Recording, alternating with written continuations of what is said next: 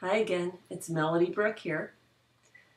Okay, how many times have you gotten into a disagreement with your partner where something that they said just didn't make sense? It was so illogical that you couldn't believe it was coming out of their mouth.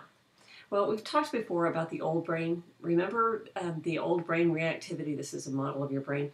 The brain stem, the reptilian brain, the first part of our brain to develop, and then the midbrain, the emotional centers of the brain, and the new brain, the rational, logical parts of our brain. Well, when that old brain is kicked into gear, this new brain goes completely offline. And we're likely to say things that make absolutely no logical sense. Now, they seem to us at the moment as if they do, but then we're saying something that really on the surface makes no logical sense. So when our partner says, that doesn't make any sense, what are you talking about? It just makes us even more feeling like we're threatened. It kicks that old brain even more into gear. So how do you deal with that? How do you make sense out of something that makes no sense? Here's the trick. You slow down, you take a breath, and you recognize, number one, that the thing that your partner is saying doesn't really have anything to do with you. It's not personal.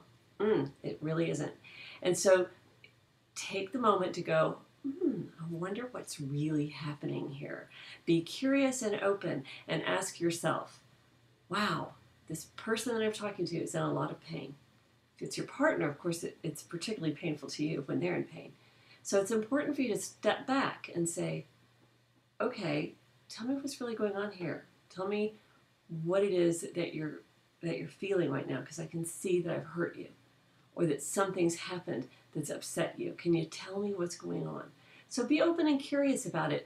Ask for more information. Be interested in what the feeling content is, because the logical content is not going to be there, at least in that moment. And later, afterwards, they can sort of help you make those connections to why that old brain got triggered. So slow down, pay attention to what they're feeling. Don't focus on your own sense of being attacked, because if you do that, you're just going to be old brain fighting old brain and all is lost. So that's my tip for today. Slow down, listen, don't take it personally, and respond to what they're feeling underneath all those crazy sounding words that they're saying.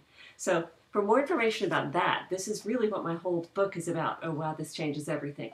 Read the book. It'll give you tons of tips on understanding why does that happens, and more importantly, the way out. So you can check me out at melodybrooke.com, where you can find the book on Amazon, on Kindle, on Audible. It's available lots of different ways, so whatever way works for you, check it out.